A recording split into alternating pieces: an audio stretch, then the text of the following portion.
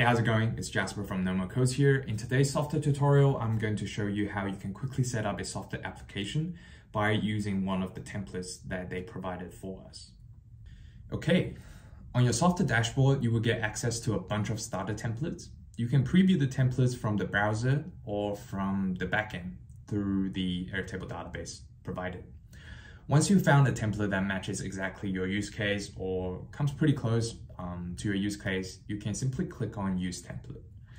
We will then automatically create a copy of this template where we can see all of the pages have been created for us.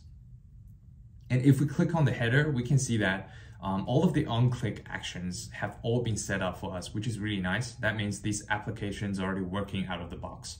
However, all of the dynamic list blocks are still populating the data from the template. And if we click on it, it will say that we will need to first connect to our own Airtable to this project so we can populate our own data into the blocks. Softr made it extremely easy to link the project to your Airtable database. Simply click on this link here. Once you are logged in on Airtable, you should be directed to this page where you can see this input box that contains your API key. For security reasons, API key only shows once you click on it. If you do not see these, then there should be a button for you to generate this key. Simply generate your key first, copy it, and then paste it into this input box on Softr side. And then click on Connect to Airtable. Then we will be prompted to copy the template base. Simply click on this button, Copy Template Base. You will be directed into the base. Now you will just need to click on the Copy Base button on the top right corner. Once this is done, come back to the Softr side. You will see that this dropdown, which was previously disabled, is now activated.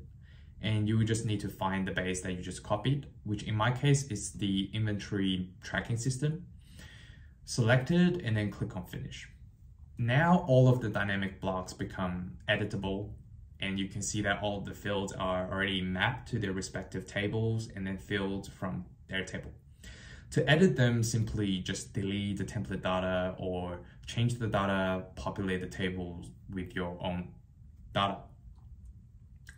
On the side note, I have had users asking if there's a way, instead of doing the copy base method, if there's a way to map the template straight into their own existing Airtable database. The answer is yes, but I personally don't recommend it, and I will show you my rationale as I demo how you can achieve it. So let's go back to the dashboard and create another project with the same inventory management system template. And we will click on a dynamic block and then go through the same connect to Airtable flow again. Once the API key is inputted and we're here to copy the template base. Now, instead of clicking on the copy base on the top right corner, we can simply go back to the Softr side and we will see that the dropdown is actually activated without copying the base. Now we can simply find your existing database and finish linking it. You will see that there are some errors popping out here saying that the tables are not linked properly because they couldn't find the tables. The reason that caused this error is just simply because our database does not have a table that matches the template table name. So we will have to click on the block and then select our own table to populate the block. But we see that again, most of the fields are actually no longer populated. They are no longer linked because our table has no field names that matches the template field names. This means that in order for us to automatically populate the blocks with our own Airtable base, we have to first make sure that our table names matches the template. And then we'll have to make sure that within each table, the field names will match their respective counterparts from the template tables. This requires a lot of effort before you connect to the base. And if you're not exactly familiar with Softr or Airtable yet, this could be very confusing as well. And it kind of slows down and kind of defeats the purpose of using a template to start with, because template is supposed to speed up the process for you. Therefore, this method usually is not what I would personally recommend unless you know exactly what you're doing. I would recommend just follow the Softr's flow. And there you have it. This is how you can speed up your Softr building process by using the templates. And let me know if you have any other questions about using templates or if you have any suggestions on what kind of templates that you want to see on Softr.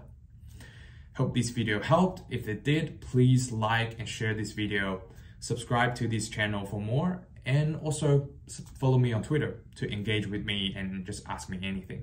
Until next time, ciao.